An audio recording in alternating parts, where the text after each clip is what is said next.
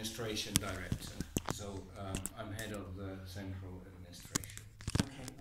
I'm just, well, my boss is the mayor, so yes. Well, I'm the head of the central administration. And then you report to the city mayor? Yes. Yes. Originally I thought I might be meeting with her, but I'm very, very grateful that you're here to talk to me. I'm sure she's very busy. Yeah, she is.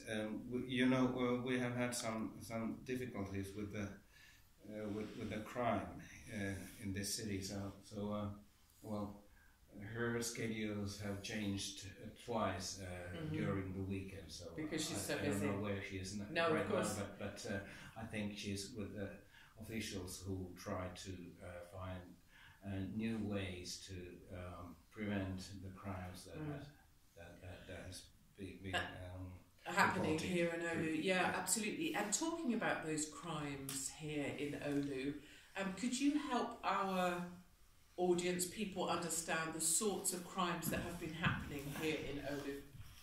Well, I don't know the details. Actually, I don't know very much about the crimes that has happened. The police has the details, of course, and I have to just stick to the information I have got from the media. Yes. So that's the state of my knowledge. Yeah, and what information do you have? Well, there are several cases of sexual crimes that are in investigation right now. There are, I think, 16 suspects now, and they have committed, or it's alleged that they have committed. Yes, alleged that they have committed well, serious crimes that and the victims, they are underaged, even children, well, varying from 12, 15, perhaps even a little bit younger, 12 to 15 or something like that. And 16 cases. I agree with you. I've read the same statistics. 16 cases. Not 16 cases, but 16 men. 16 men. Perhaps I suppose it's 9 cases and 16 men. 9 cases of sexual assault, or various classifications of sexual assault, which depends from rape to other sexual offences against, and 16 men that have been arrested or charged with those offences. Yes, and at least 2 of them are, even of those men, are underaged, under 18 years. But that's, well, I don't know exactly if there are more than these 2. Yes. Our law is very strict, and when the alleged victims, they are so young, so the crime labels, they are very, very serious. Absolutely, and this is an ongoing investigation, so clearly there is a lot of protection around the case and the matter, so I'm not trying to go there. I'm looking at this more from the City Hall response to what's going on, and I'm not trying to in any way talk about the details of the case, as I appreciate there'll be reporting restrictions. But in terms of 16 men in Oulu, could you help me understand those gentlemen? Most of them are migrants, is my understanding.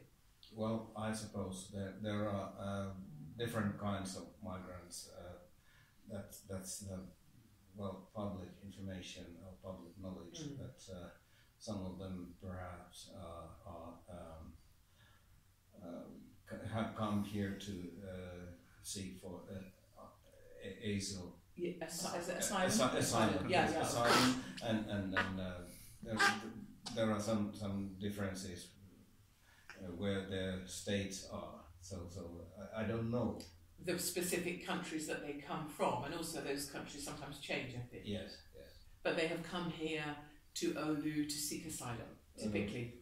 Yes. In the main, perhaps we can say that. They are the sorts of refugees anyway. I don't know their status.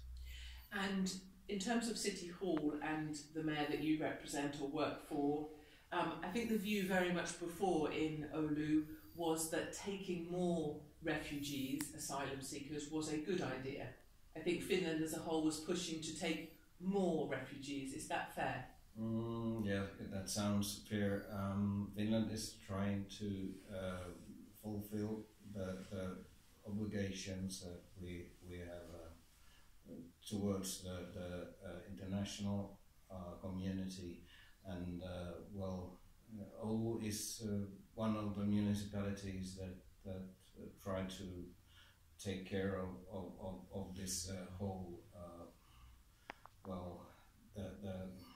the migrant quota system. Yes. And the idea is that a certain allocation, correct me if you think I'm wrong, but there's a certain allocation of migrants and migrant quota, and you usually, I believe, receive €10,000 per head per migrant that any country will agree to take of that quota. Well, we have this quota, and we try to perform as we have agreed with the state. Yes, absolutely. Now, you spoke a moment ago about your obligation to the international community to help share the migrants. I suppose, and I know that it's partly because I'm a mum. I have a 14-year-old, a 13-year-old, a 10-year-old.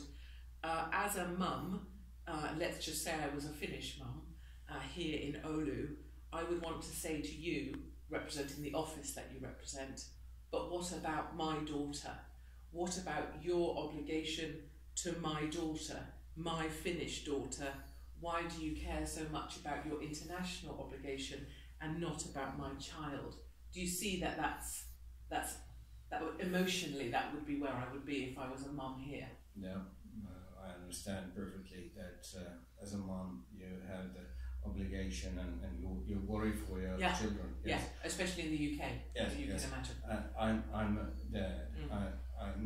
I have a daughter, and I'm always worried about her or worried for her. Of course, and I don't see how it's in a contradiction with the obligation to the international community. We have obligation for everybody. I think this Christian upbringing and the morale, the ethics, it's based on the fact that we are responsible for each other. Not only our children, but I'm responsible for your children and the other children in the world. So I don't see the point here. Of course, if we know that there are something that causes danger to our children, we have to find the security for them and be ready to find the solutions. I suppose the point here, I understand, and I hear you, and I hear how you're saying from your perspective the Christian thing is that you have a responsibility to everyone's children, but I suppose you say I don't see the point here. The point here is that in your town, in your city, the 5th largest city in Finland, which incidentally today at the airport I heard called the rape capital of Finland. That's your city, I heard called that. I'm just giving you an anecdotal bit of evidence. You said you don't see the point. I suppose the point is that 10-year-old Finnish children, 10 to 12-year-old Finnish children here in Oulu are being gang raped by migrants, and that is a conflict with an idea that you have an obligation to everyone's children. Surely you have an obligation to Finnish children first, or is that unfair? But this is the first time ever I heard about a gang rape in Oulu. I never heard anything like that. Yeah. The police doesn't report anything like gang rape.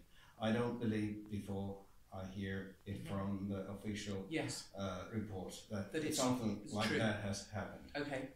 You still don't believe it yet? I don't believe it. Until you've seen it written. Until you've seen the report. I suppose this is you're not the source for me. Absolutely not. No. Agreed. No.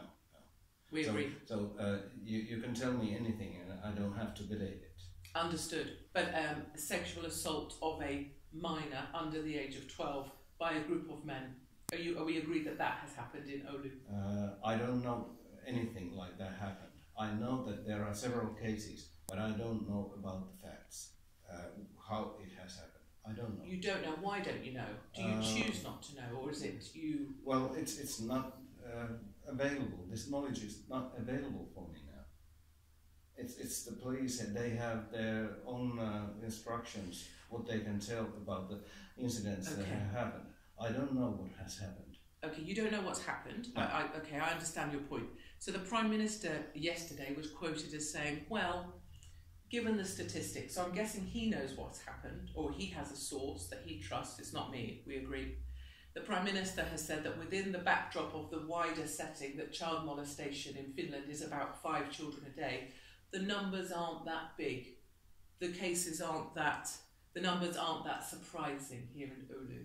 That seems to be a curious way of addressing a grooming gang issue in your city. Do you agree with what the Prime Minister said, that the numbers aren't that significant? Well, they are too big, these numbers, 5. And then this is the number the police has got. So all the incidents that happen are not reported to the police. So, of course. So the real numbers are even bigger, of course, I'm sure, and perhaps very much bigger. This 5, it's very big. According to these statistics, it's 1 of 20%, perhaps 25% of these incidents happen to the underage or children. When we talk about this sexual crimes, well, it's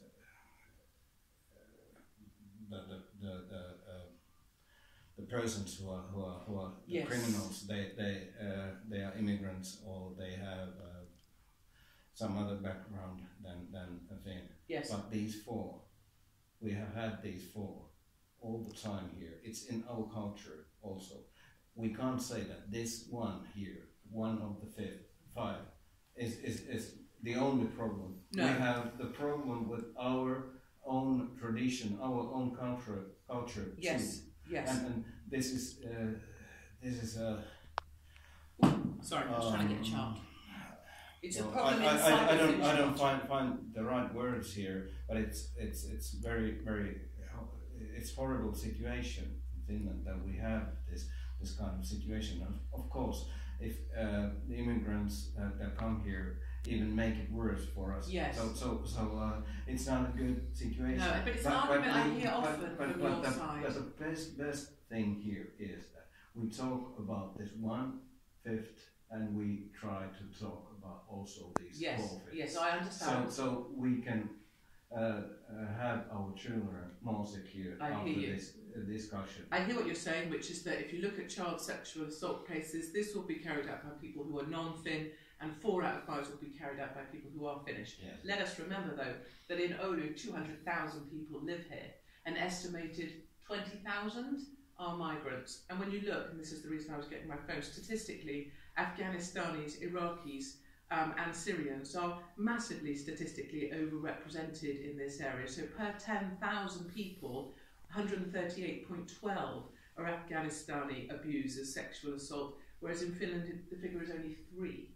So the propensity, I can share that with you obviously, but the propensity for Afghanis, Iraqis and Syrians, and actually Somalians to attack your young Finnish children, they're massively statistically overrepresented when you look at the actual numbers. So it's not actually 5, is it? Because for every 1 gentleman that comes here from overseas, their probability of attacking a Finnish child is much greater.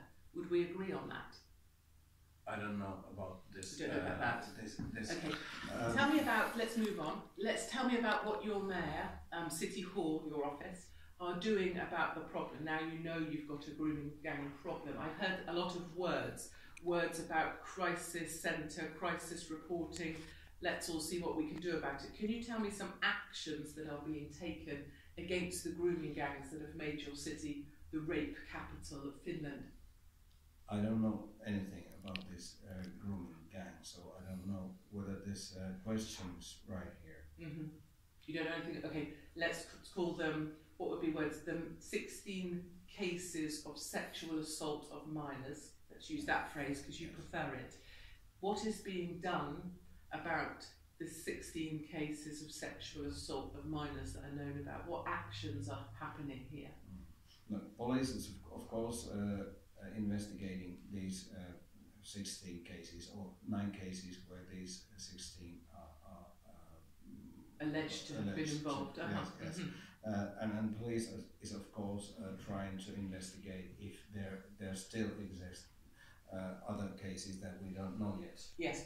Now they probably they don't know any other cases like this right now, but